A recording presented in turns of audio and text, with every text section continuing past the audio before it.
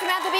Welcome to Full Frontal. Ever since voters invited a bunch of state-smashing, wall-building, America First Breitbart aficionados to slither out of their swamp and run the country for a while, we've been introduced to so much of their subculture's fascinating slang, one angry, insomniac rage tweet at a time.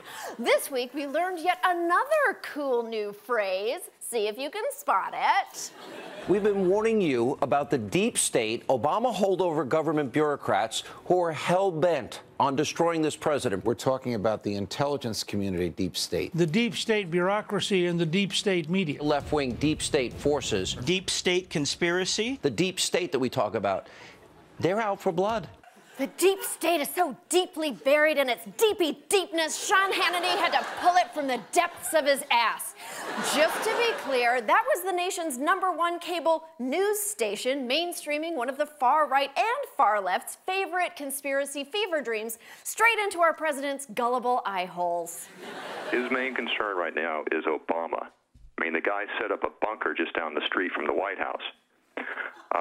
He's got a mansion, he's got offices, he's got a shadow White House just within 2 miles of Trump. Obama could spark something on the order of a civil war here. God, you guys get so upset every time a black guy moves into the wrong neighborhood.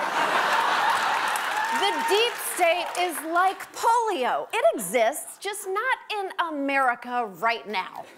The deep state, the term comes from Turkey and Egypt. It's from authoritarian context, and it usually refers to groups that perform false flag operations, assassinate people. The deep state is an alt-right term which is misapplied. It's a security apparatus that actually runs the state, and the democracy is just a fig leaf. Trump is trying to blame any of his failures on this sort of shadowy bureaucracy. It's a very dark view of what are effectively career bureaucrats. Career bureaucrats who are thrilled to finally have something interesting to put on their J-date profiles. Turkey and Egypt have shadowy government assassins. America's sinister junta is an insubordinate park ranger tweeting that climate change is real. Traitor! Perjurer! When asked if the White House really sees this deep state as a threat, Sean Spicer took a break from slowly disintegrating before our eyes to share his deep thoughts. I don't think it should come as any surprise that there are people that burrowed into government during 8 years of the last administration and, you know, may have believed in that agenda and can want to continue to seek it. Into government. He wants you to believe that these rogue deep state infiltrators are poison-blooded mole people and not just bland paper pushers who lucked into a government job with benefits. But contrary to President Trump's unofficial security briefings, the federal bureaucracy is not a left-wing shadow government run from the Obama's kitchen in Calorama. Federal employees are almost evenly split between Republicans and Democrats. The other 16%, of course, are Area 51 employees who have different political parties on their home planet. Wake up, sheeple. If federal employees are chatting on Signal more than usual, it's because they're terrified. Think of them as passengers on a bus that's now being driven by a feral, paranoid monkey. They're not trying to kick him out of the driver's seat. They know we chose the monkey to be the bus driver because Hillary Clinton used email and was a woman, and they respect that. They're just trying to turn the wheel slightly while the monkey is masturbating so we don't run over a cliff. And frankly, even the monkey should be in favor of that.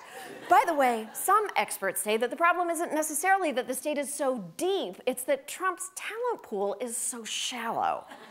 Well, the cool thing about the government is it gives you an option, if you're the new administration, for putting your stamp on the agencies, which is to put your people in the agencies, to appoint a secretary, an undersecretary, deputy undersecretary.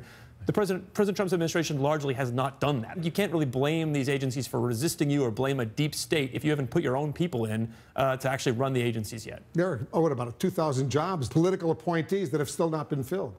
Look, those jobs will get filled just as soon as Mike Flynn and Rudy Giuliani get busy cranking out some more sons. Until then, there's nobody running the shop. The intelligence agencies are leaking like Nana's Depends after 3 pots of Sanka, and it's driving Team Trump clinically insane. Donald Trump is the victim. His campaign is the victim. His transition team is the victim. His surrogates are the victim. Yeah, why can't a white male billionaire with an army ever catch a fucking break? Panicked hyperbole aside, I agree that things are not going awesome. It's not healthy for a country's president and intelligence apparatus to be fighting like the Real Housewives. But perhaps we should consider these leaks the phlegm of democracy.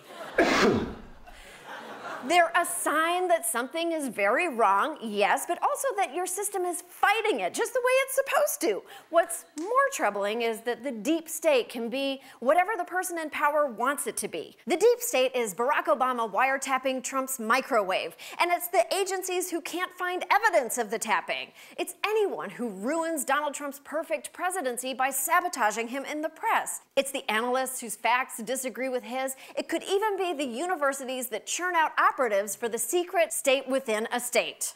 Okay, confession. I myself am a proud alumna of Deep State, where I majored in un-American activities and Spanish.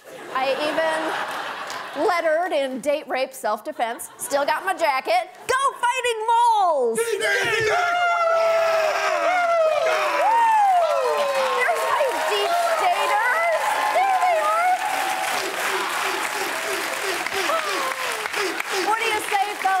We gonna beat Electoral College this year? Clear eyes, dark arts, can't lose. We'll be right back.